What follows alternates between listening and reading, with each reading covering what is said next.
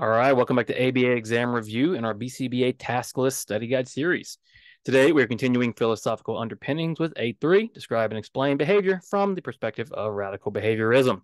We're going to go through radical behaviorism, methodological behaviorism, and mentalisms.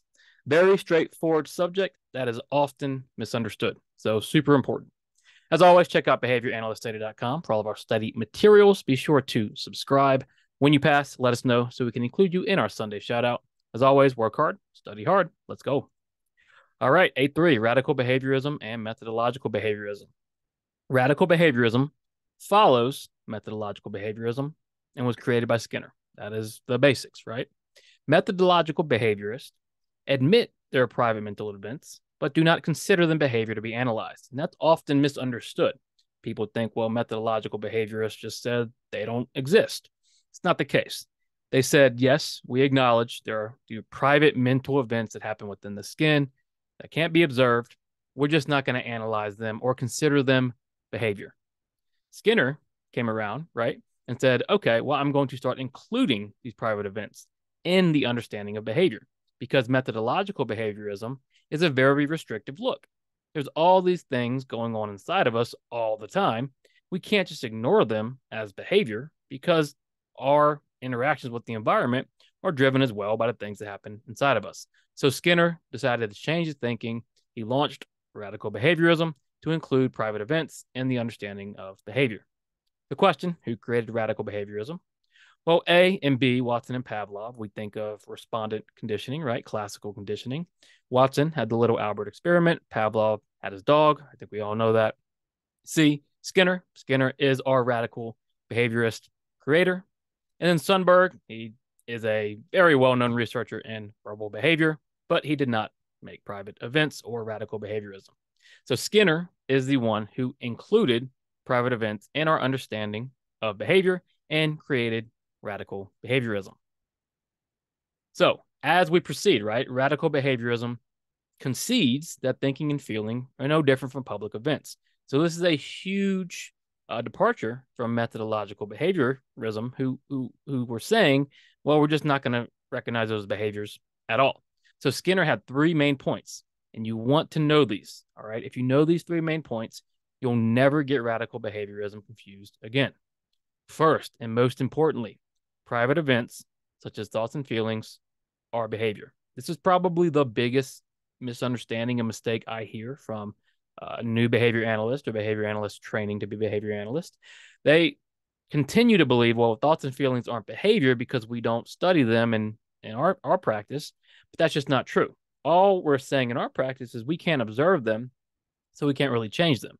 But radical behaviorism says private events, like thoughts and feelings, are in fact behavior. B, behavior within the body is only different because it cannot be observed or assessed, meaning all the stuff that's happening inside is no different than what we observe, except it can't be observed. So if it could possibly be observed, we would treat it like any other behavior that we can see on a day-to-day basis. And then finally, private events are influenced by the same thing that influence public events, meaning private events are no different than public events, except we can't observe them. That is the only thing separating private events from public events. They are feelings. They are behavior. Okay. They are influenced by the same thing that influence public events. We just can't see them. And again, I think this is the biggest misconception, right? Oh, well, thoughts and feelings, we don't consider them behavior, the mentalisms, which we're about to talk about. So, they're not behavior, but we acknowledge them. No, thoughts and feelings are behavior according to radical behaviorism. So question, if you're a behavior analyst writing a treatment plan, which of the following behaviors would you not target? Now, this is where it gets tricky, right? Because we acknowledge radical behaviorism, we acknowledge private events, but in practice, what are we looking to change as behavior analysts? Well, we're looking to change those observable events, right?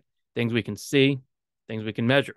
So just because we acknowledge them as behavior doesn't necessarily mean we're going to treat them, because if we can't observe them and measure them, it's going to be very difficult to change them. So you're writing a treatment plan. What would you not target? A student rips up his work whenever he is offered help. Target ripping up work. Well, you can measure ripping up work. You can observe ripping up work. No problem there, right? B, a child punches holes in the wall because he is easily frustrated. Target frustration. Now, frustration. Are we going to target frustration or would you target punching holes? Well, you want to target punching holes. Why? Well, you can observe punching holes. You can measure punching holes. Frustration, right, is internal. It's private. We can't observe it. We can't measure it. It's going to be extremely, extremely, extremely difficult to change. See, a boy won't eat vegetables because he doesn't like how they taste. Target eating vegetables. Again, good. We can observe them eating vegetables. We can measure eating vegetables. So don't get it convoluted, right? Keep it very simple. Radical behaviorism, private events are behavior.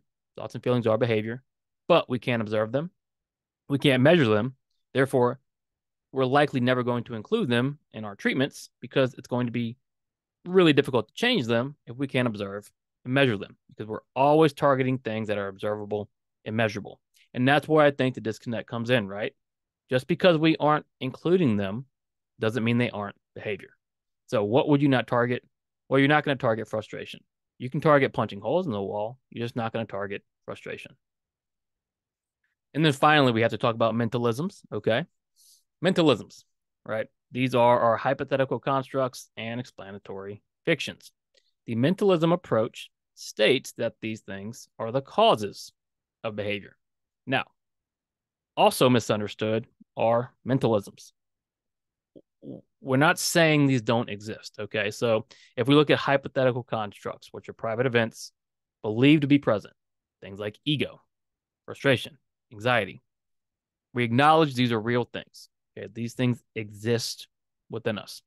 However, it becomes an issue when we start offering explanatory fictions and we're starting to use these constructs to explain behavior.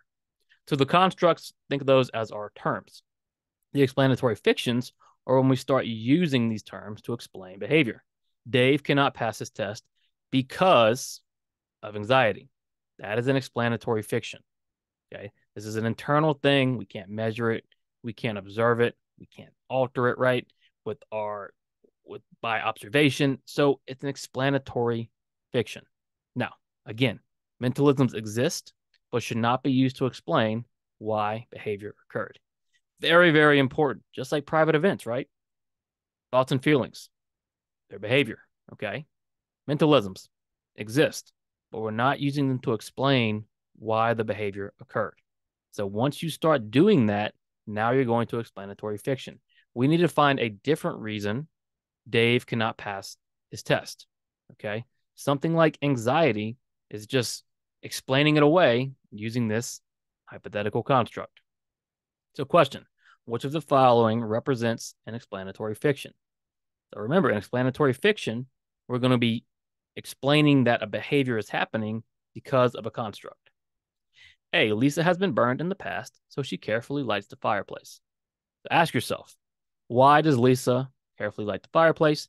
Because she's been burned in the past. Being burned in the past is a public event, observable, measurable. Totally fine. Lisa nervously lights the fireplace because she has been burned in the past. All right, careful. Why does she nervously light the fireplace? Because she has been burned in the past. So we're not saying she's lighting the fireplace because of the nerves. We're saying she's nervously doing it because she's been burned in the past. Not an explanatory fiction, okay? Her behavior, the cause of the behavior, is observable, measurable. C, Lisa has been burned in the past, so she carefully lights the fireplace because she is nervous. So why does she carefully light the fireplace? Because she is nervous. That is an explanatory fiction. We're using this construct to explain why behavior is occurring. Again, radical behaviorism. Super simple, right? We start accepting that private events are behavior. Thoughts and feelings are behavior. But we can't observe them. We can't measure them, right? Mentalisms, okay? These are constructs and explanatory fictions. We acknowledge mentalisms exist. They're just not the cause of the behavior. Those are the two key takeaways here, okay? Again, very simple concept on the surface, right? We just need to remember some basic things, okay, when discussing radical behaviorism and mentalisms.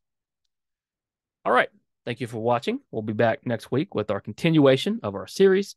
Check out behavioranalyststudy.com for all of our study materials. Be sure to like and subscribe. Let us know when you pass. Work hard, study hard. See you soon.